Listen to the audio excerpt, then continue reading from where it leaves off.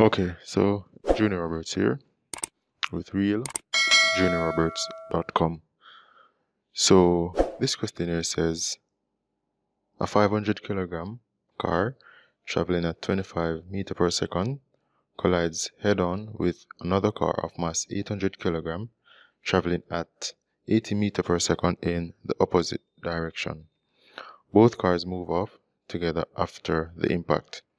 And the question says now, what is the magnitude and direction of the velocity vector they both move off with?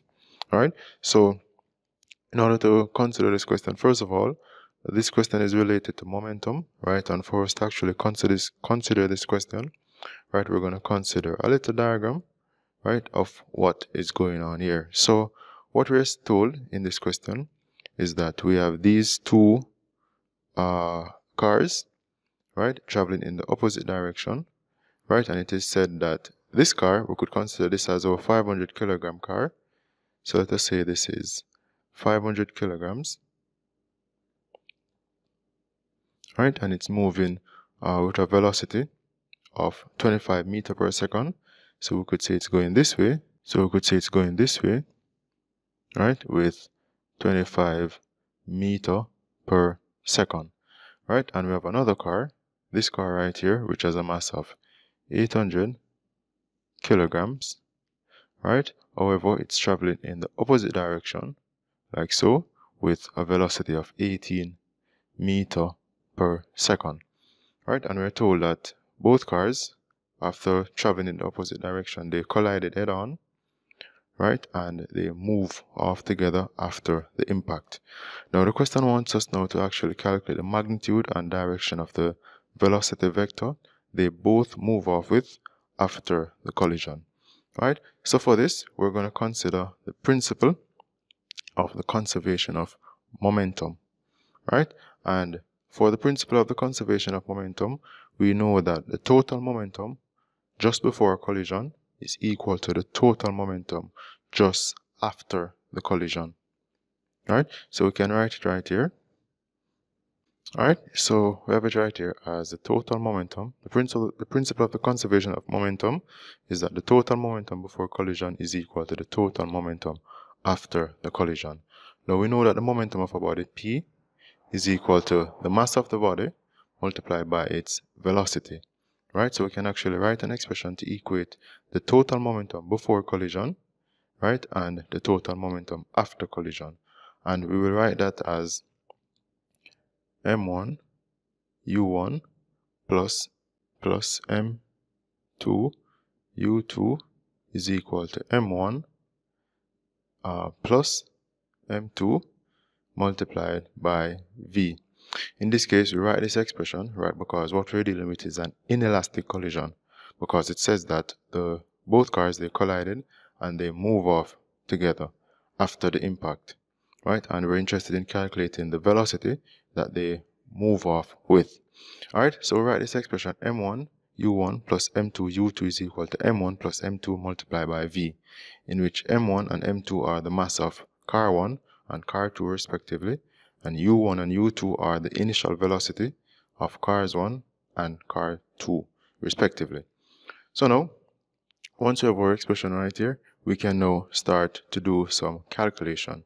So now, we're going to say, okay, mass of car 1 is 500 kilograms, alright? And the initial velocity of car 1 is 25 meter per second. Right, we'll put that in a bracket, and we're going to say now plus m2, which is 800 kilograms, so 800 kilograms multiplied by 18 meter per second. But interestingly, notice that the velocity of this car is going in one direction, while the velocity of this car is going in the opposite direction.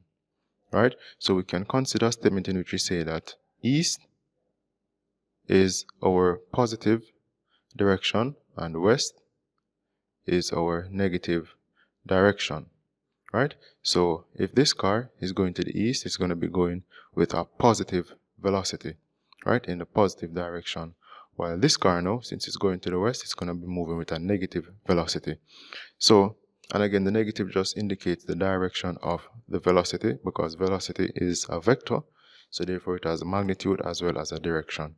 So we say 800 multiplied by, I'm going to say negative 18 meter per second, and that now is equal to m1 plus m2. m1 again is 500 kilograms, so we say 500 kilograms plus m2, which is 800, multiplied by our unknown velocity.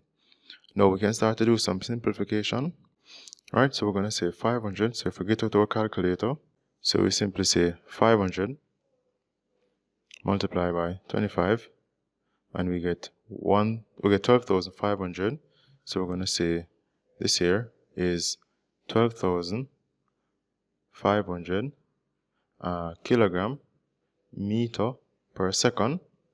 Right, then we're going to say plus, and we're going to calculate what's in the bracket here. So we're going to say 800 multiplied by negative 18, because the velocity was going in the opposite direction, so we're going to say negative 18, and we get minus 14,400.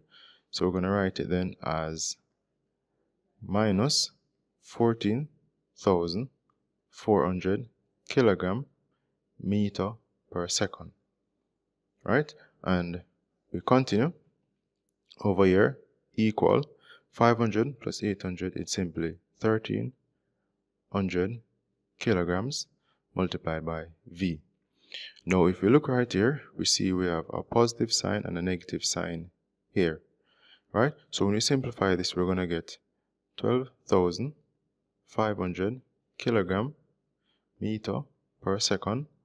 Right, and we're going to get minus, because once you multiply these two, positive and negative gives you negative.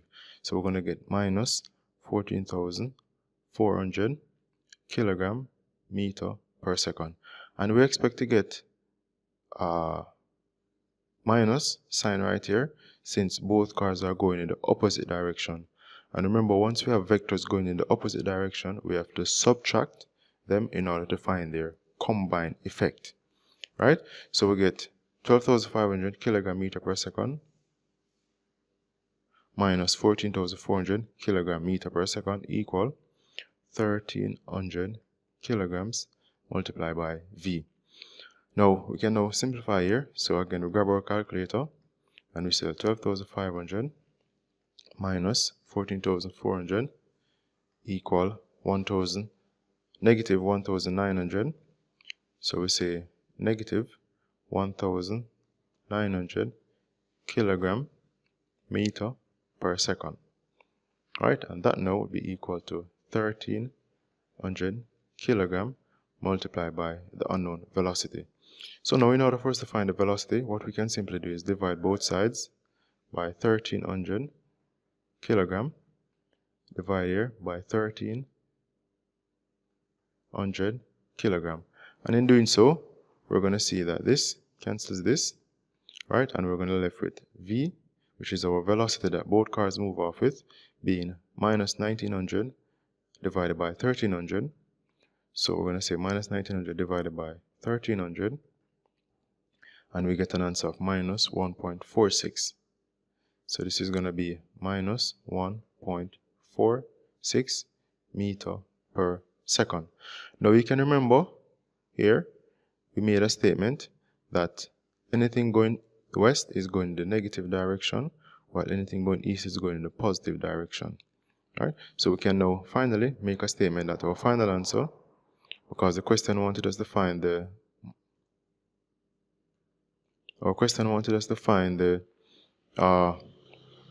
magnitude and direction of the velocity, right? So we can say that V will be equal to 1.46 meter per second to the west.